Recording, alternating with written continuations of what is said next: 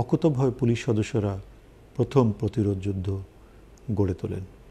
জাতির পিতার জন্ম শতবার্ষিকীতে স্মরণ করছি তার অমোঘ বাণী, কোট, তোমরা জনগণের পুলিশ, তোমাদের কর্তব্য জনগণকে সেবা করা, জনগণকে ভালোবাসা, দুর্দিনে জনগণকে সাহায্য করা, আনকোট। স্বাধীনতার পর বঙ্গবন্ধুই তার এই বক্তব্যের মাধ্যমে প্রথম পুলিশ সপ্তাহে রাজারবাগে পুলিশকে জনগণের সেবক হিসেবে কাজ করার আহ্বান জানান। তার আহ্বানে উজ্জীবিত হয়ে স্বাধীনতা পরবর্তী সময় থেকে বাংলাদেশ পুলিশ জনসেবা ও দেশের অভ্যন্তরীণ নিরাপত্তা নিশ্চিত করে আসছে। বঙ্গবন্ধু কন্যা মাননীয় প্রধানমন্ত্রী শেখ হাসিনা বাংলাদেশ পুলিশকে যুগোপযোগী সেবাধর্মী প্রতিষ্ঠান হিসেবে গড়ে তোলার লক্ষ্যে জনবল বৃদ্ধি, পেশাগত মর্যাদা বৃদ্ধি, নতুন ইউনিট গঠন, অবকাঠামোগত উন্নয়ন ও আধুনিক প্রযুক্তির সংযোজন করে বাংলাদেশ পুলিশের সক্ষমতা বহুগুণ বৃদ্ধি করেছেন। বিজ্ঞানভিত্তিক তদন্তের সক্ষমতা বৃদ্ধিতে ইতিমধ্যে চালু করা হয়েছে DNA lab, office, CDMS, cyber ও ডিজিটাল ফরেনসিক ল্যাব। ফলে মামলার তদন্তে এসছে গতিশীলতা ও সুনিশ্চিত হচ্ছে ন্যায় বিচার।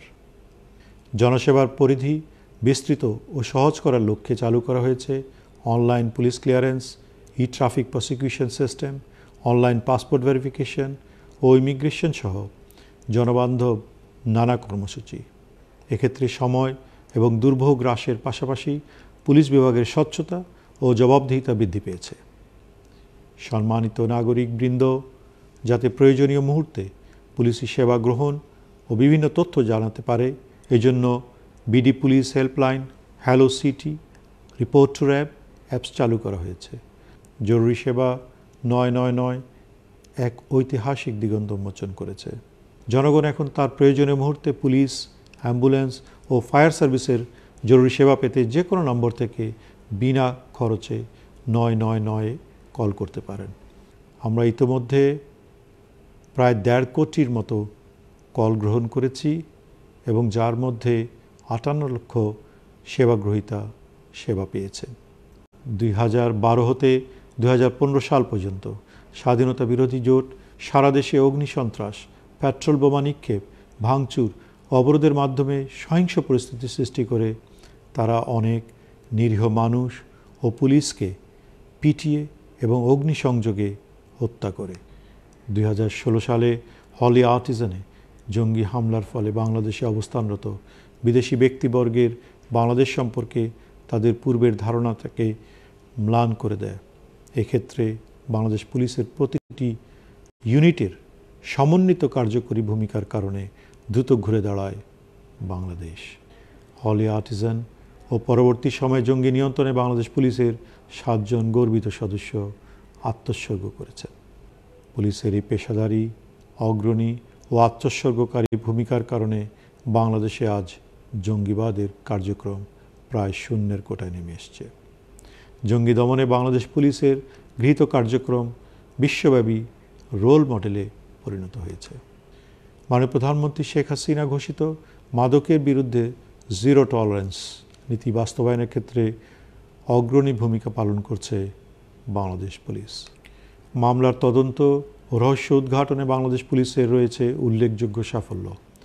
ফেনী নুসরাত হত্যা মামলা, ঢাকা বিশ্ববিদ্যালয়ের ভর্তি পরীক্ষার প্রশ্নপত্র ফাঁস মামলা, বুয়েটের ছাত্র আবরার ফাহাদ হত্যা মামলা, রাজধানীর মালিবাগ গুলিস্তান সায়েন্স ল্যাব এলাকায় পুলিশের উপর বোমা হামলা মামলাসহ অনেক গুরুত্বপূর্ণ মামলার তদন্ত কার্যক্রম বাংলাদেশ পুলিশ দক্ষতা, পেশাদারিত্ব ও আন্তরিকতার সাথে দ্রুত সম্পন্ন করেছে।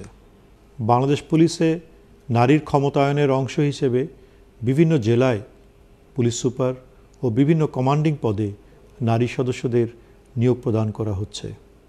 বাংলাদেশ পুলিশ বিভিন্ন জাতীয় ও আন্তর্জাতিক ইভেন্টে অত্যন্ত দক্ষতা, পেশাদারিত্ব ও আন্তরিকতার সাথে দায়িত্ব পালন করে নিরাপত্তা নিশ্চিত করে আসছে। মাননীয় প্রধানমন্ত্রী শেখ হাসিনার যুগোপযোগী ও বাস্তবমুখী পদক্ষেপে বাংলাদেশ পুলিশের সক্ষমতা পূর্বের তুলনায় বহুগুণ বৃদ্ধি পেয়েছে। কনস্টেবল সহ পুলিশের অন্যান্য নিয়োগ, পদোন্নতি ও পদায়নে এসছে প্রত্যাশিত স্বচ্ছতা।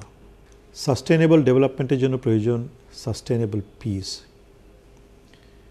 এবং সাস্টেনেবল পিসের জন্য প্রয়োজন হয় সাস্টেনেবল সিকিউরিটি, এবং এই সাস্টেনেবল সিকিউরিটির জন্য প্রয়োজন সাস্টেনেবল পুলিশিং।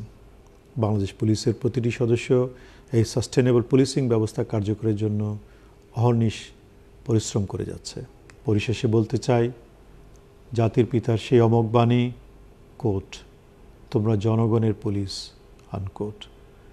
আমরা তাঁর এই চেতনাকে ধারণ করে জনগণের পুলিশ, মানবিক পুলিশ হতে চাই। মুজিব বর্ষের অঙ্গীকার, পুলিশ হবে জনতার।